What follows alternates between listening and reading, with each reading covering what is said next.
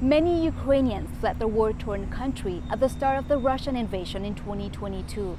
At the time, Canada and Quebec opened their doors to them, offering work permits and social services so they could find safety here.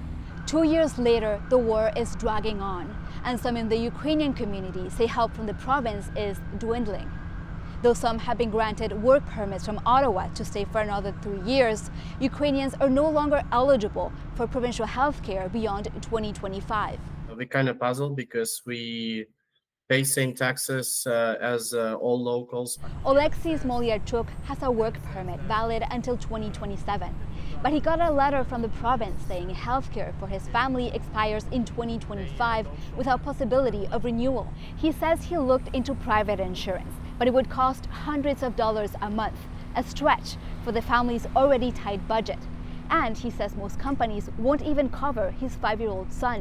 One of our sons has chronic illnesses. If they revoke our access to RAMQ, I think they will revoke also access to family doctor.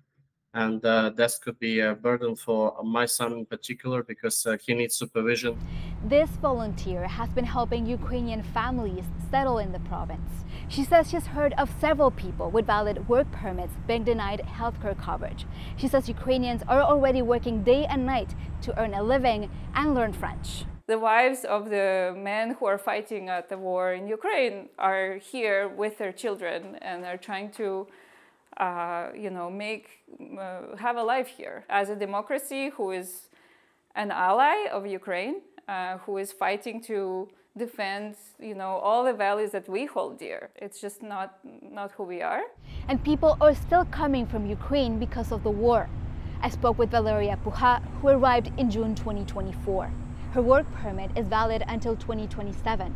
But Quebec refused her application for health coverage because her permit isn't attached to a specific employer. The emergency work permits Ottawa issued to Ukrainians were open, meaning they're not attached to any particular employer. In a statement, the province said Ottawa ended emergency measures for Ukrainians on March 31st, 2024, and so Quebec ended its own. The province says it did provide a grace period until the end of May. We asked if the Immigration Ministry plans to extend emergency measures since the war is ongoing and Ukrainians with work permits continue to pay taxes in Quebec. As a response, the ministry just reiterated that special measures were over and that Ukrainians have access to regular integration services as do other newcomers. Rudaya says some Ukrainians are telling her they're now reconsidering their future here. We'll go back to war-torn Ukraine if it has to be that way, because we don't have the strength anymore to go and set up our lives elsewhere.